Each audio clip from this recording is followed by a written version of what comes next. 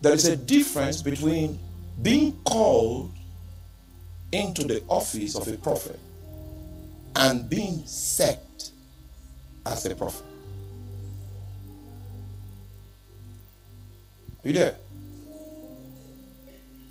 Meanwhile, the next time we find ourselves in South Africa and we have the opportunity, we'll do the school of prophets. We'll start it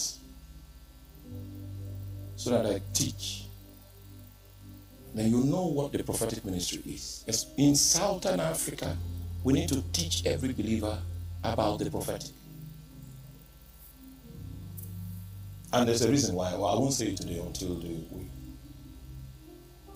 So first of all, we need to define what it means to set. Because if God is going to make impact in the territory, what he does is that he begins to set men that he has called.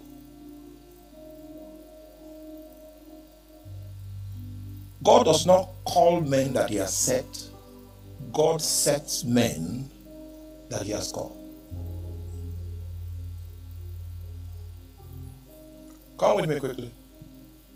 Let us do this setting matter. When I finish the setting, then I will go to number 2. I will stop there. Then we'll pray. Come with me to the book of Jeremiah chapter 1.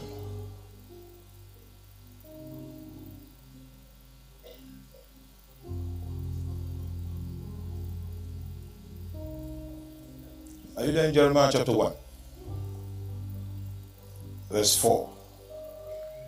Then the word of the Lord came unto me, saying, Before I formed thee in the belly, I knew thee, and before thou camest forth out of the womb, I sanctified thee, and I ordained thee a prophet unto the nations. That's calling. Can you see calling? Do you realize that your calling was set in motion, was established, was determined before you were formed in your mother's womb? Your calling is as old as your spirit. No, I don't think you understand what I'm saying. Do you know the age of your spirit? I can show you from the Bible if I have time. The age of your spirit. Your spirit was created before time began. Your spirit existed as a seed of eternity. It was in that form that God knew you before you were formed in your mother's womb. So the Bible says, before I formed in the belly, I knew thee. And before thou camest forth out of the womb, I sanctified thee and ordained thee a prophet unto the nations. Stay with me. Stay with me. Are you with me? Now, this is it. So when God decided to create your spirit, he attached that spirit to a mission in eternity. For some of you, it is the mission of becoming a prophet. For some of you, it's the mission of becoming an evangelist. For some of you, it's the mission of becoming a shepherd of nations. You have a calling to provide leadership in the political space. He ordained it. Stay with me. Are you there now? Okay. You must understand that the goal of Christianity, the goal of me being a Christian, what God wants to achieve, for which he made me a Christian, is because he wants me to conform completely to the image of Christ. That's the goal.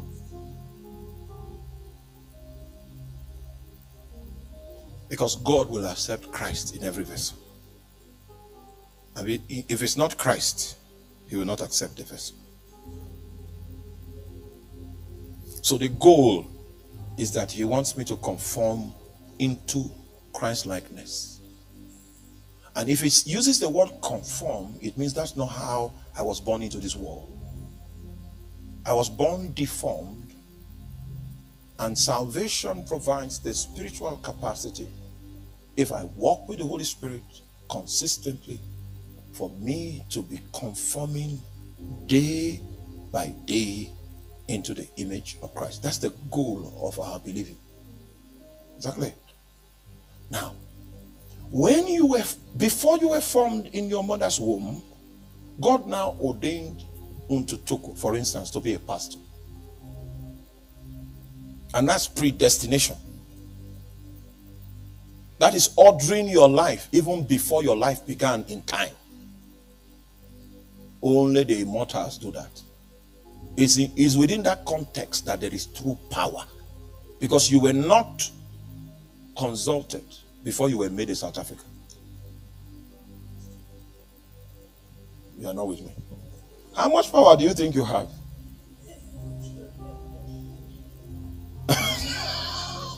When you couldn't determine what nation you will come from, because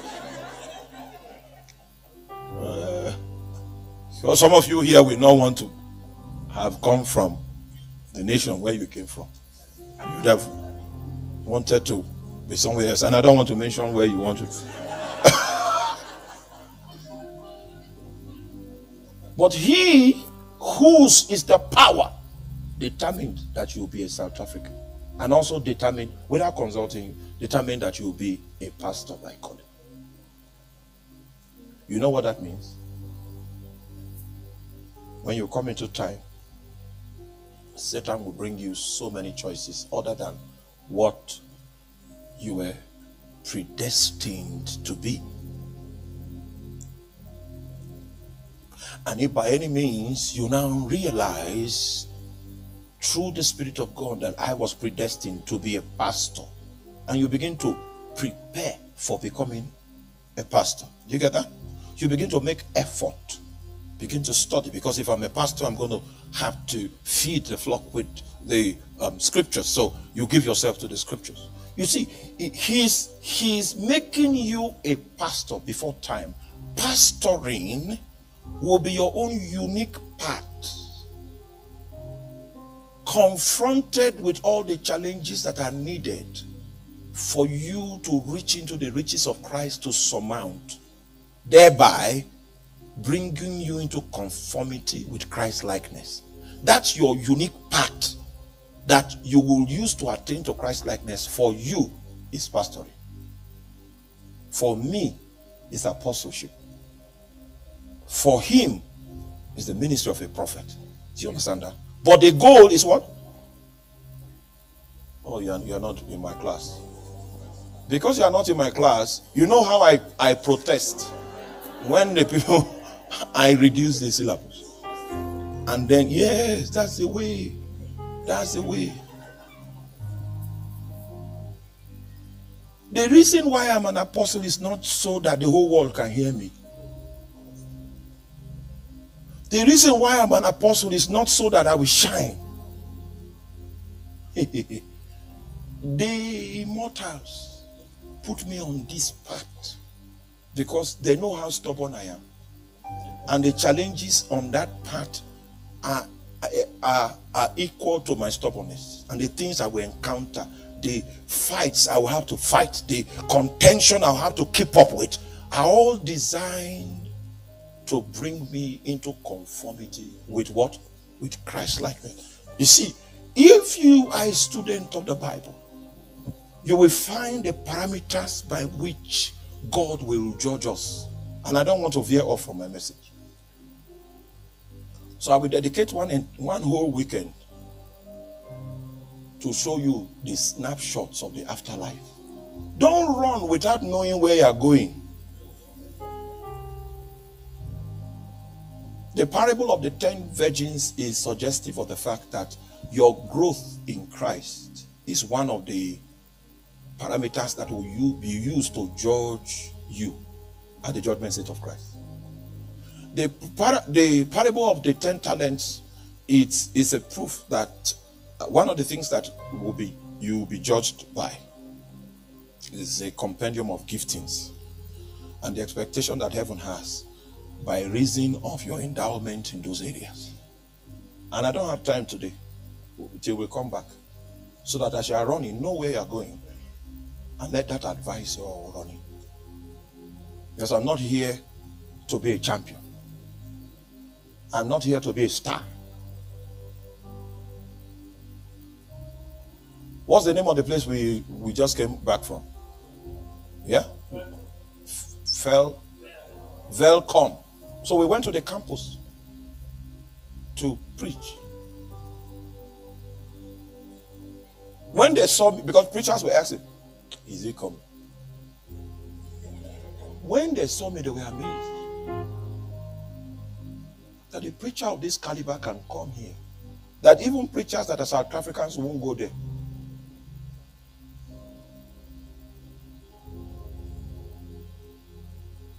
But I'm not designed to preach only where there are stages that are lit like this. No, that's not the idea. We have a very wrong concept of ministry. A ministry that wears shining robes. A ministry that is glistering. A ministry that looks nice. Meanwhile, there's nothing wrong with that.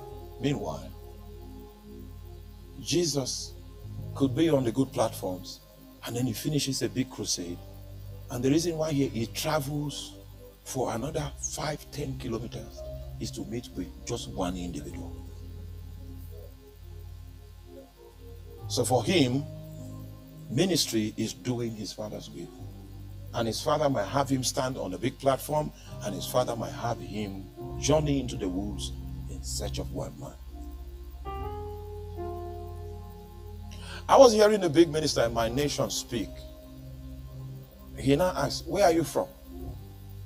Then the person mentioned the location. He said, do you have an airport there? He said, no, we have, but it's not functional. So how long is the distance from the nearest operational airport? It's like 4 hours on a road trip. He said, no, I don't do road. I fly.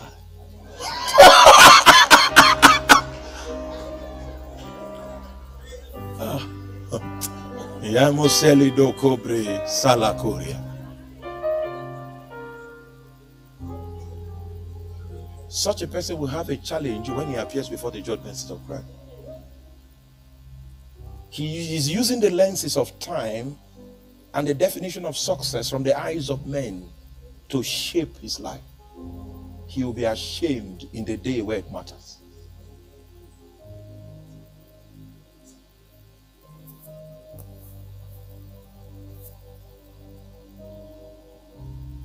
Before I formed thee in the belly, I knew thee. And before thou camest forth out of the womb, I sanctified thee, and I ordained thee a prophet unto the nations. Then said I, Lord God, behold, I cannot speak, for I am a child.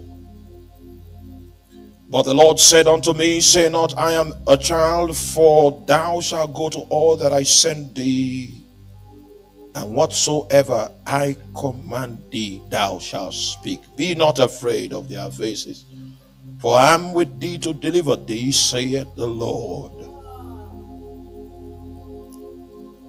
Now follow me now carefully. Verse 9. We have 9 on the screen. 9. Then, after the Lord, imagine someone, God is calling and God is saying, I will deliver you. What's the meaning of that? It means people will come against you. And if not because I will be with you to deliver you, you will not survive it. That's what, how do you call somebody into that kind of an enterprise? The first day you are introducing the assignment to him, you say, okay, I will be there to deliver you.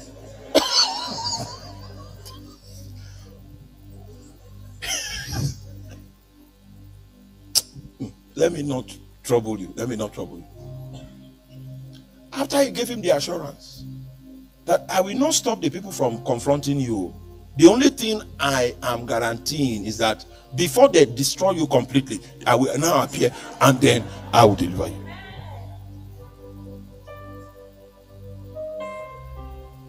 Do you know that this is how prophetic ministry is? I don't want to trouble you until we go to the school of prophets. The next campaign we do, that's the area of education I want to bring to us. The Bible says, then the Lord put forth his hand and touched my mouth. And the Lord said unto me, behold, I have put my words in your mouth. What's the meaning of that?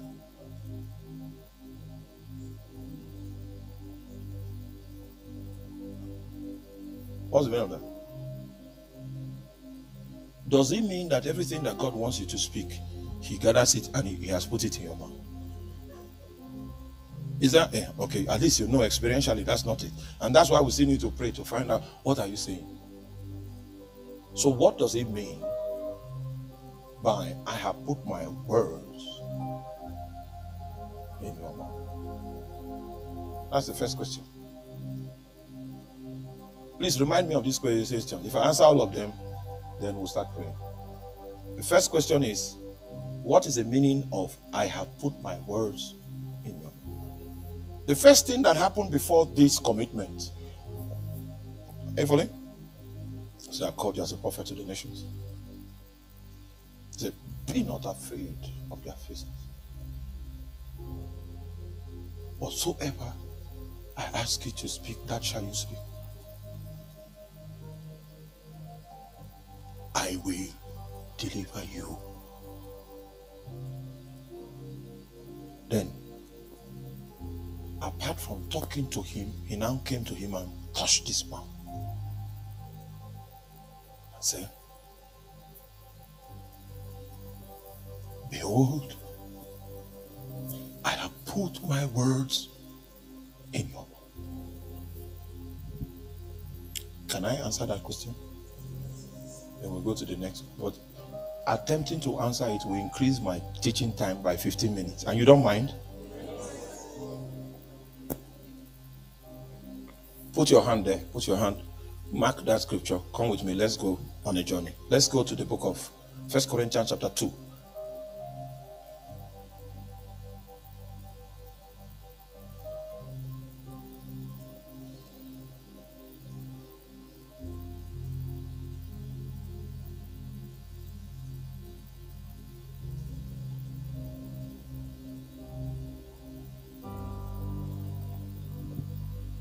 Can we begin from verse 6 in the reading so that you will see the progression? Howbeit we speak wisdom among them that are perfect, yet not the wisdom of this world, nor of the princes of this world that come to naught, but we speak the wisdom of God in the mystery, even the hidden wisdom which God ordained before the world unto our glory, which none of the princes of this world knew, for had they known it, they would not have crucified the Lord of glory. But as it is written, eye had not seen nor ear heard, neither have entered into the heart of man the things that God has prepared for them that love him. But God has revealed them unto us by his Spirit. For the Spirit searcheth all things, yea, the deep things of God. For what man knoweth the things of a man, save the spirit of man which is in him? Even so the things of God knoweth no man but the Spirit of God. Now we have received not the spirit of this world, but the Spirit which is of God, that we might know the things that are freely given to us of God. Which things, that's my emphasis, verse 13, we speak. How do we speak them? Not in the words which man's wisdom teacheth, but which the Holy Spirit teacheth. Now, so when we speak the things of God, you will need a new vocabulary to communicate the things of God. And the vocabulary will not be in the same trend with the vocabulary that you will need to explain physics, law, engineering, the things that man's wisdom teaches. You will need a new set of vocabulary. And this new set of vocabulary, just like God gave you a language of prayer called tongues, he gave it to you. Because you need a new language to pray accurately. You also need a new set of vocabulary to speak about the things of God that are hidden. So when he touched Jeremiah's mouth, he gave him a new set of vocabulary that had the stature to communicate things at his own level, at his own frequency.